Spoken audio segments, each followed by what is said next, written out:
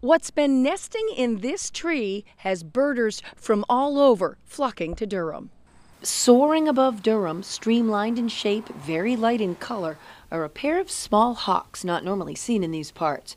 Jenny Sheehan didn't notice them till she approached a group of people with binoculars and long lenses gathered at the end of her driveway.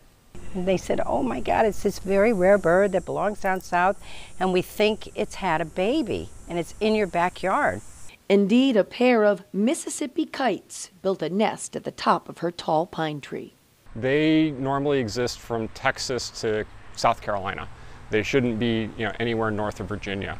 Other than a nest in New Jersey, there's one each in Stratham and Newmarket, and there are now 3 in New Hampshire, a fascination to birders from all over. Over 100. We've had people from Georgia, Florida, Augusta, Maine, Indiana. Birder Bill Lee came from Woburn, Massachusetts to get a look. Jenny says a group of ornithology students from Cornell showed up this weekend. But perhaps the biggest fans of the Mississippi kites are Jenny and her husband, UNH football coach Sean McDonald. And the first thing he'll say is, "Did you see the birds today? How are they? Where's the baby? Is he out of the net?" Like, it's kind of like we're raising a new kid. They'll head south in a few weeks, but Jenny was told they mate for life and return to the same nest every year. He's like, "Do you think they'll come back?" And I'm like, "I hope so. I really hope so."